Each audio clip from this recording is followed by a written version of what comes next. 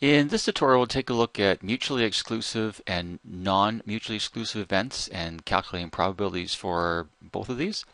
So mutually exclusive events have no outcomes in common, and here's some examples. If you're rolling a normal six-sided die, let's say one event is that you get an even number, which could be 2, 4, or 6. Another event is that you get an odd number, 1, 3, or 5. Well, there's no values that are even and also odd or vice versa. So those are examples of mutually exclusive events. They don't have anything in common whatsoever. Getting a heads and getting a tails when you flip a coin, it's either heads or it's tails. It can't be both.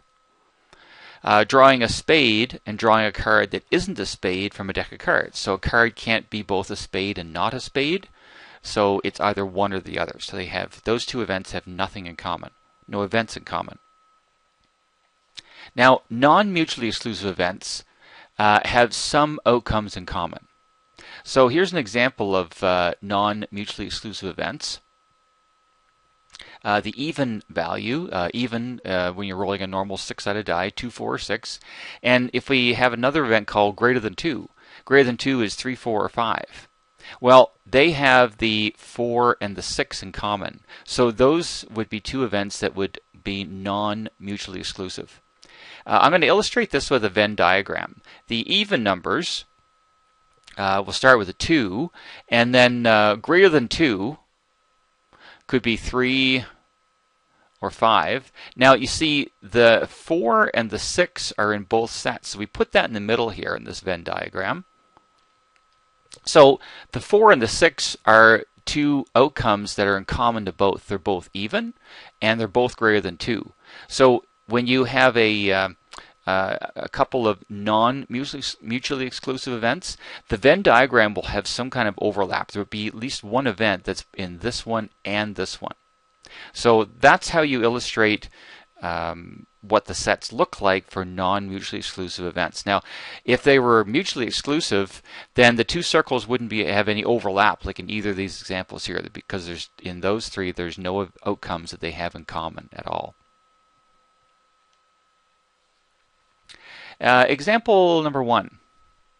A cooler has 4 bottles of cola, 2 bottles of ginger ale, we'll call that G, 5 bottles of Diet Cola, that's the D, cola was C, and there's 1 bottle of root beer, so R is root beer. You're asked to find the probability of each of the following. So you're reaching in the cooler without looking and randomly selecting a bottle. So the probability of getting a bottle of cola, okay, not the diet, just a regular cola. So there's 4 bottles of cola. So the probability of the cola, and if you add them, there's 4 and 2 are 6, and 5 more make 11, and 1 more makes 12. So there's 12 in the cooler altogether, and 4 are cola. So the probability of getting a cola would be 4 chances in 12, which is 1 chance in 3. The probability of getting a Diet Cola would be just 5 chances in 12, and that one doesn't reduce. The probability of getting a root beer, there's only 1 of those, so it would just be 1 chance in 12. Now, so the probability of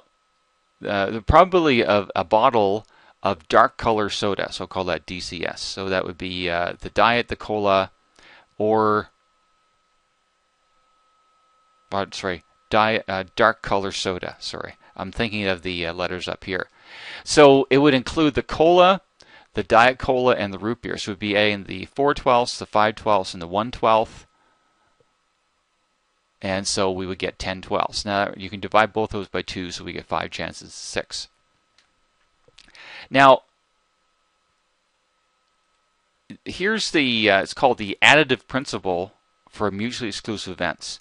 If you want the probability of A or B occurring, then if they don't have any events in common, you just add the probabilities. So for example, if I wanted the probability of getting say a cola or a Diet Cola combined, then I would just add the 4/12 and 5/12 and get 9/12 and of course reduce it. Because they have no events in common, we just add the 2 probabilities.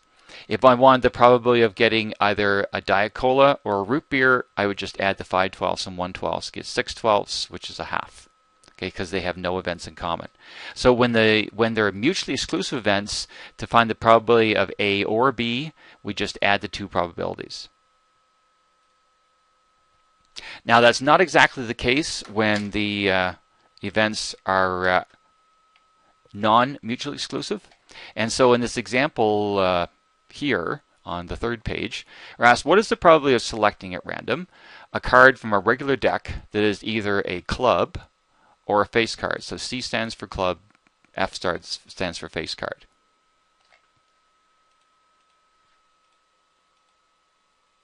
Now, I'm going to draw a Venn diagram around this picture here. So here's all the clubs. Notice that there are 13 clubs, ace through king.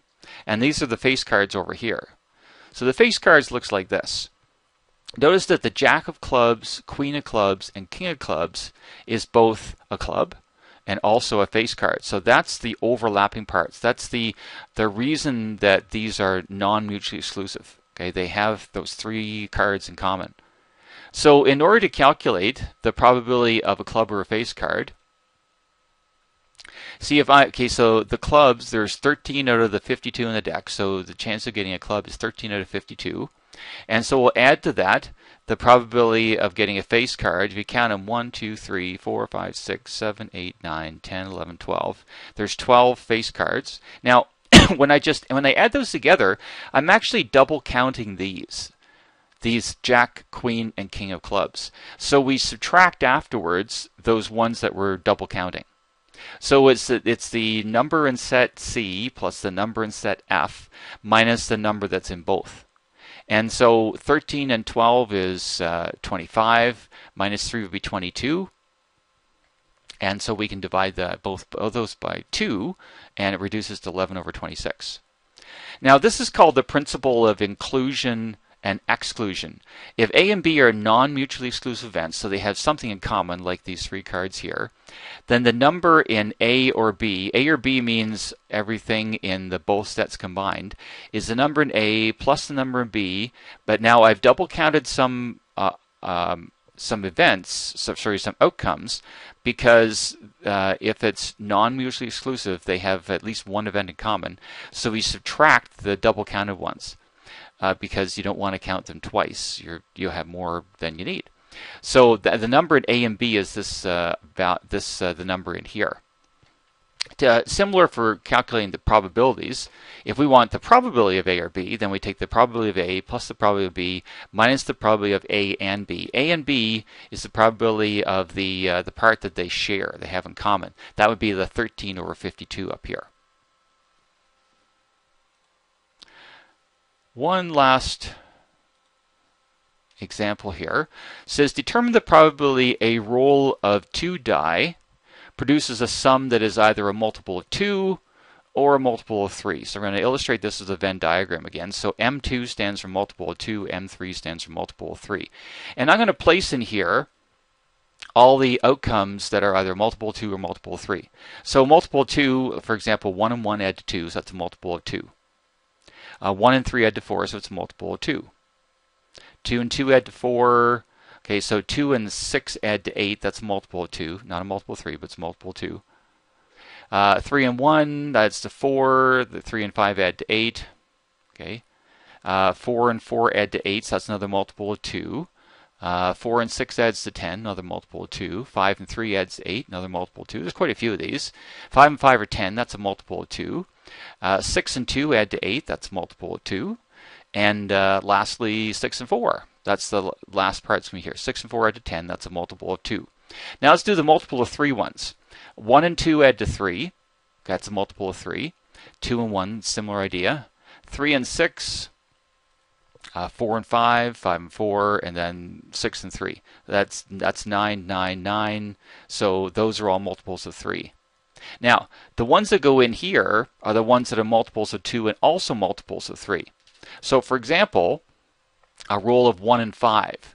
1 and 5 add to 6. 6 is a multiple of 2, but it's also a multiple of 3, so that's why it's in the overlapping part here. 2 and 4, so anything that adds to 6 here. 3 and 3 is another roll that adds to 6. And then, of course, the opposites. 2, 4, we can do 4, 2. 1, 5, we can do 5, 1. And of course, see, those are the ones that all add to 6. 6 and 6 adds to 12. That's also a multiple of 2 and a multiple of 3, so that will go in there as well.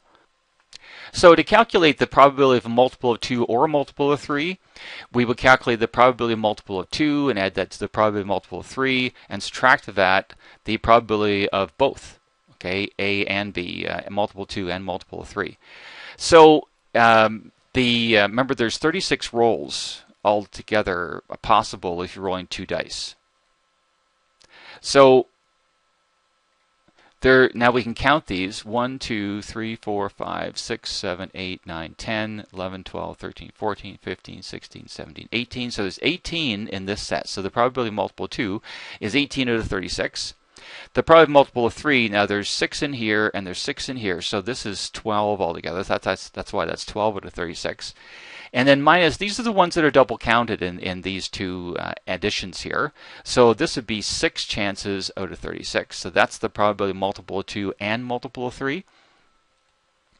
And so 18 and 12 is 30, minus 6 is 24. And we can divide both of those by 12 to reduce it to 2/3. So the probability of getting a multiple of 2 or a multiple of 3 is 2 chances in 3, which is pretty likely. If you remember the 2 dice table, if you can actually count to get the 24 here. See, multiple of 2 would be this one. So 1, 2, 3. And then these are multiples of 2. So 4, 5, 6. We don't want the 5s. 7, 8, 9, 10, 11. Don't want the 7s.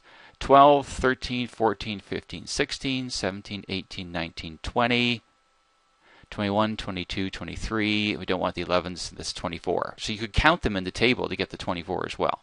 I'm trying to demonstrate here how that probability formula works.